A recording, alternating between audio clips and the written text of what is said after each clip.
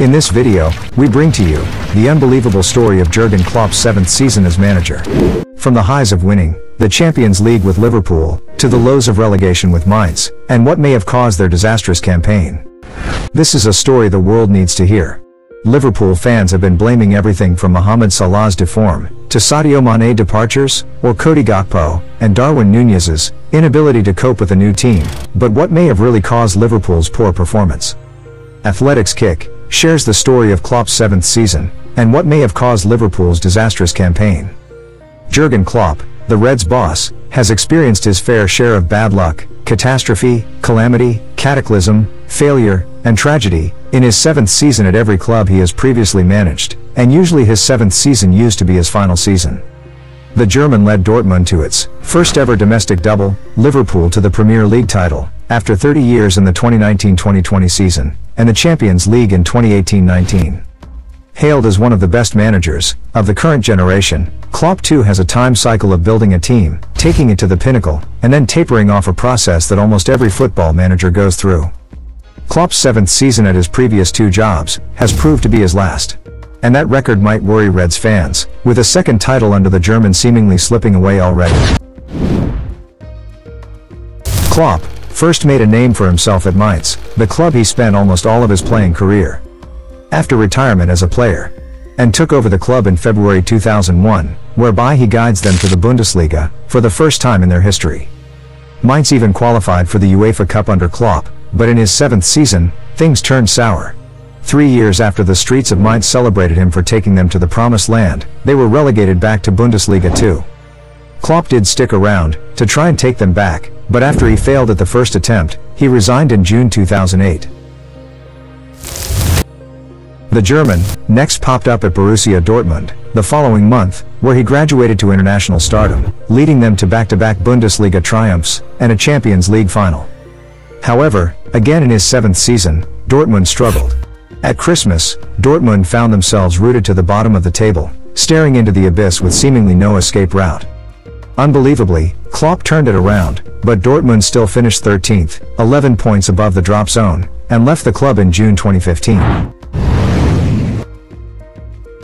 And all of that leads us to Merseyside, where Klopp is leading the Reds into his 7th season at the helm.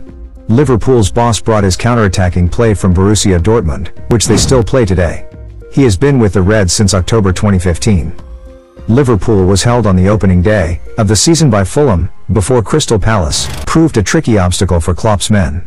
On 2 draws, the Reds travelled to Old Trafford to be embarrassed by an under-firing Manchester United. Liverpool fans could be looking nervously over their shoulder, as Jurgen Klopp's 7th-season curse could haunt the Reds after their dismal start to the season.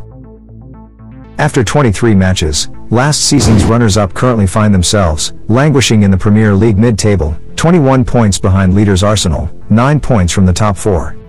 The season has been underwhelming for the Merseyside club, to put it mildly. Manager Jurgen Klopp seems to have accepted that his team is struggling at the moment, and has redrawn his targets. Klopp is in the 3rd management job of his career. At every club he has been at, the German has left a legacy.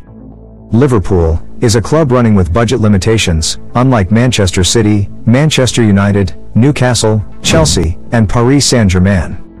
Owners Fenway Sports Group, FSG, are not among the wealthiest owners, hence, it becomes imperative for Liverpool to get a Champions League spot every season, for maintaining parity with other big clubs, by buying quality players.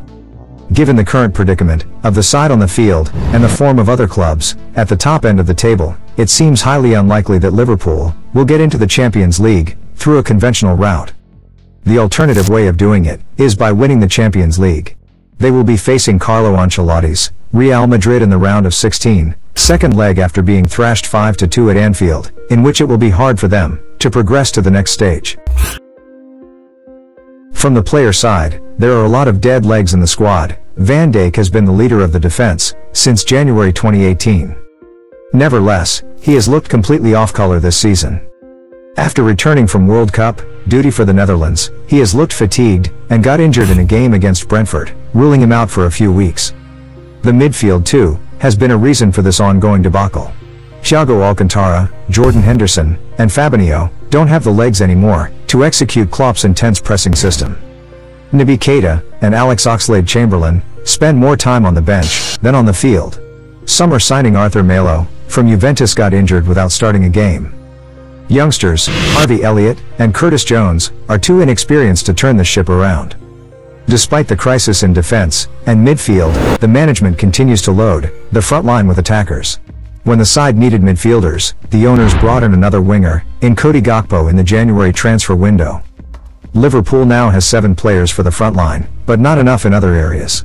It is unfair to glibly dismiss Klopp as a failure when considering his 6 final defeats without considering the opposition, circumstances, and the nature of the undoing. After all, how many managers amass 97 points in the Premier League, yet still don't win the title? Surely there is some dark magic at work? The idea of a curse involving Klopp at Liverpool was floating around just a few months into his reign at Anfield, after he took the club to the Europa League and League Cup finals only to lose both. Prior to his appointment with Liverpool, he guided Dortmund to 4 finals, and lost all but one. Most notable is, of course, the 2-1 loss to Klassiker rivals, Bayern Munich in the 2013 Champions League final. Klopp's curiously unsuccessful quest for many trophies at Anfield, combined with Liverpool not having won the league title since 1992, has caused some Reds fans to bemoan that their club has been a victim of dark arts. Will Klopp be sacked? That is the question every football fan wants to get answer about. Klopp has never been sacked before in his career despite drop-offs in his 7th season. He always left on his own terms. He always had a very good relationship with the owners and fans at his previous clubs, and the same is the case at Liverpool too. When the club was in shambles in 2015, at the end of the Brendan Rodgers era, Klopp united the fans and the club again, and reignited the belief among fans that Liverpool can win top honors again. Klopp is contracted till the summer of 2026. He has been one of the most successful managers of Liverpool. He brought the Premier League title after 30 years in the 2019-2020 season, and the Champions League in 2018-19. Last season, the side could have won all the major trophies and become the first men's side in English football to do a quadruple. However, they fell short of Manchester City by 1 point in the league and lost to Real Madrid 1-0 in the Champions League final. The Reds won the Carabao Cup and English FA Cup. After achieving so much, does Klopp have the energy to build another cycle?